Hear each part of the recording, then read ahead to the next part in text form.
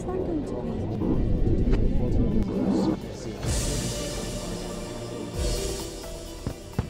be? NATO soldiers on another exercise in Europe's Baltic Sea region, this time in Lithuania. It's a show of force in an area which is seeing growing tensions between Russia and the West. And following Moscow's own military build-up in the Baltics, NATO's planning to station thousands more troops near Europe's borders with Russia, what some are describing as the biggest military expansion since the end of the Cold War. Sweden may not border Russia, but it's clearly nervous about Vladimir Putin's possible ambitions in nearby Estonia, Lithuania and Latvia, all formerly ruled by the Soviet Union. It's led Stockholm to deploy a permanent military presence on its strategically important island of Gotland in the Baltic Sea.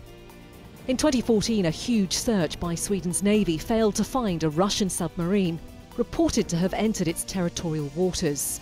But after that incident and several Russian violations of its airspace, Sweden's military budget was increased last year. Yet the government remains firmly opposed to joining NATO, preferring to keep its non-aligned status. Today on Talk to Al Jazeera, the Swedish Defence Minister, Peter Hultqvist, gives us his thoughts on security in the Baltic region, his concerns about Russia, and why, despite the regional tensions, he still believes Sweden should stay out of NATO. Minister, thank you very much indeed for talking to Al Jazeera. I want to begin with a question that concerns many people in your country, and that question is Russia a threat to Sweden? We don't ever talk about threats in that way. We talk about realities and things that have happened. And the fact is that they have annexed Crimea. They have more of military equipment today. They have more of exercises, more complex exercises, open up bases, and they have more of a presence in our part of the Baltic Sea region. And we also see more of intelligence activities. So we can see that they're doing more things, and that is something we also have to react on in a way that we are now upgrading our military capabilities and deepening our cooperation with other countries. Why is it such a concern to you, though, this build-up of the Russian military forces in the Baltic areas? Why does it concern Sweden so much? I think it's a question for all the countries around the Baltic Sea area, because when they annexed Crimea, they also show that they are ready to use military power to fulfill political goals. And it was against international law. And that's very, very bad. And because of that, we also worked with the European Union sanctions towards Russia. That's very important that we uphold the sanctions in the future. And I think that it's not only about Sweden, it's all the countries around the Baltic Sea area that see this new security environment and act from that position. Obviously huge concern in places like Estonia, Lithuania, Latvia. If any of those Baltic countries were threatened or had some sort of attack by Russia, would Sweden respond? Would Sweden help? I will not speculate about that sort of scenarios, because you never know what's happened in that specific situation. But what I can say is that now different countries exercise together, give information to each other. We are members of the Cyber Center in Tallinn, we are members of the Security Center in Riga. We do things all the time together, and I think that when you create interoperability, that also a signal to the world around that also can be something that can be used in a specific situation. But we try to maneuver in a way that we make stabilization in this area to have peace also in the future. But we must higher the threshold together. Is it a sign of just how concerned you are that for the first time in, 10 years, you now have troops permanently stationed on the island of Gotland? Why did you take that decision? There is a new security environment, and we have to behave from that position, and we think it's necessary to have a battle group on the island of Gotland, and we have started with that 1 year before. We have planned from the beginning. So we have a battle group there now, and we are expanding it. We have more exercises on the island of Gotland. We have a presence with our Air Force at the Visby airport. We have also presence by our naval forces in that area. Gotland is a very important strategical position. Is it vulnerable, Gotland? Yeah, it's very important because if you control Gotland, you have control over the sea and the airspace connections to the Baltic states, for example. So we think it's important to have this military group stationed there. What are your colleagues in the Baltic nations telling you about the possibility and their fears that they might be annexed in the same way that Crimea, as you mentioned, was annexed? Have they expressed those fears to you? We have talked a lot about this, and we have a contact all the time, and I have met also the Latvian SHOD today, so we have talked about the situation. I think that it's a way to handle this situation, to do things together, but I also think that the NATO presence in the Baltic states is a way to build up the threshold.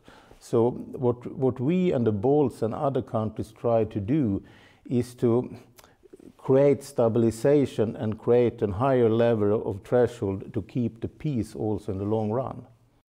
You mentioned NATO there. Sweden and, of course, Finland are not members of NATO, but you've increased your cooperation with NATO. You're allowing NATO troops to exercise on Swedish land. You know, you've been meeting. You, in fact, were at the NATO summit in Warsaw, which I think was the first time in many, many years. And you spoke there about the fact that Sweden was a partner to NATO. But if you're a partner to NATO, why aren't you a full member of NATO? Why aren't you a teammate of NATO, particularly given the tensions at the moment? We are in the NATO partnership since 1994, so we are not new there. And we have got a lot of knowledge from this cooperation with NATO in exercise and information sharing and that sort of things. It has a direct impact in a positive way of the Swedish military capability. So we have many plus effects of it as a nation. But we also see that Sweden and Finland, we are where we are geographically. And if we are going to join NATO, we also must see that we will have a higher level of tension in this area of Europe. And Finland has a very long border towards Russia. And if Sweden joins NATO, we make also a lot of pressure on Finland.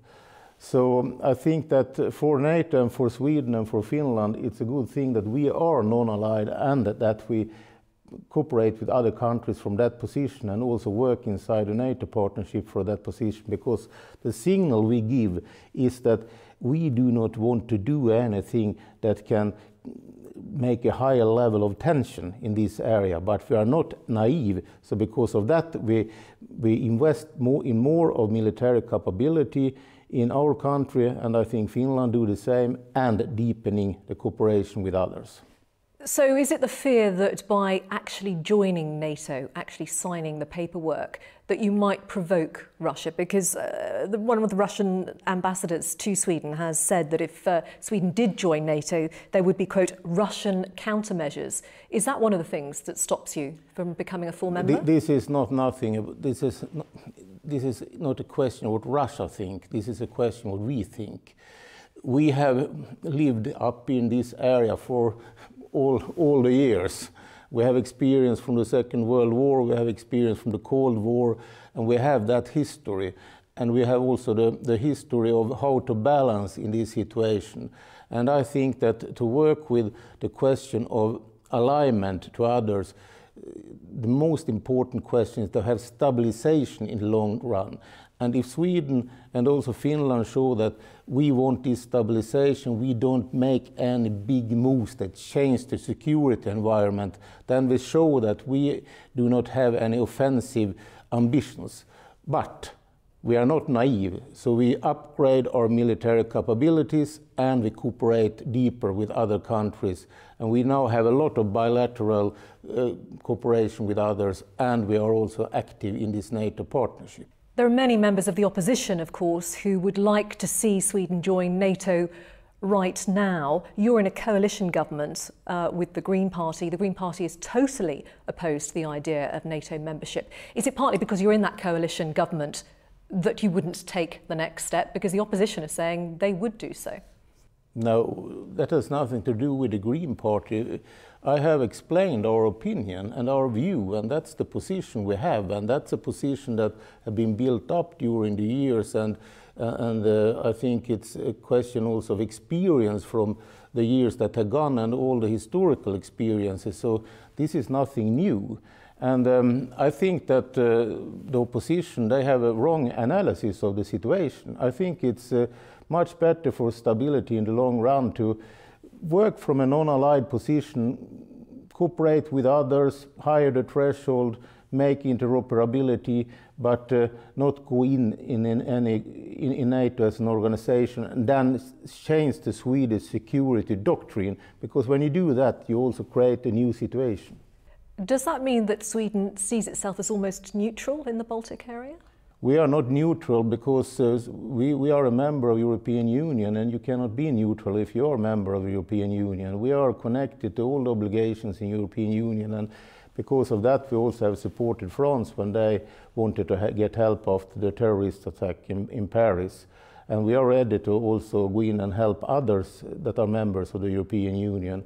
And I think also that all these connections we build to others, that's also something that can be used if there is a crisis situation. But what you do in a crisis situation, you decide at that moment, and it's also connected to how is the view of the crisis. You don't know that before. So I'm not ready to discuss any specific scenario.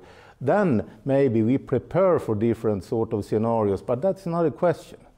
There's been so much focus, of course, on what's been happening in the Middle East recently, particularly in Syria. Has the focus moved away from what happened in Ukraine and what happened in Crimea? Has the world now ignored that? It seems to have sort of accepted the fact that Crimea was annexed and there have been sanctions on Russia, and that's it. It's left it alone, the subject. We have not left it alone. And I think that's very important to speak in a very clear way about the annexation of Crimea, and also speak about the conflict that are ongoing every day in Ukraine. And for the Baltic states, for Finland, for Sweden, this is realities every day, so we haven't forgotten it. You haven't forgotten, but what about the rest of the world?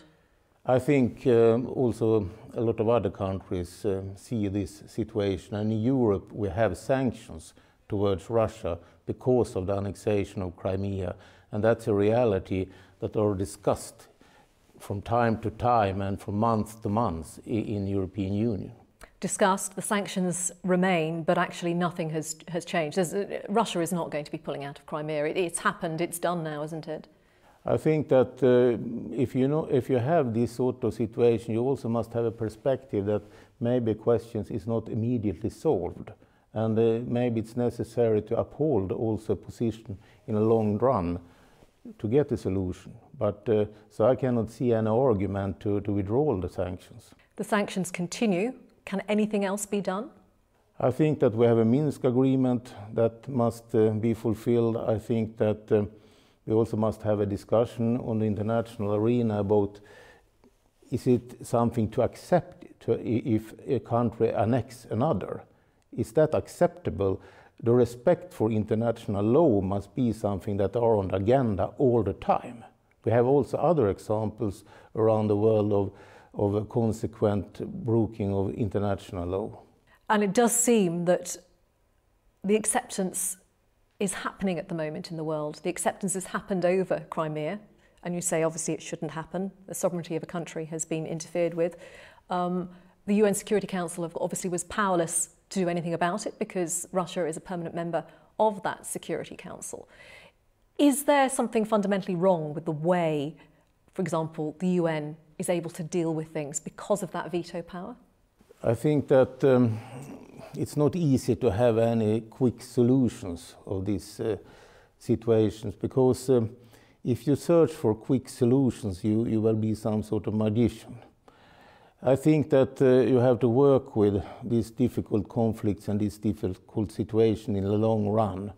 And I think it's also a question of to have a driving force and a spirit to try to do something in realities. And that's not an easy game, because it's so much about power, about positioning, about national interest, about big countries toward other countries, and about balance in the world. So this is not easy things, but if you not are clear about international rules, then you have no regulation that are valid.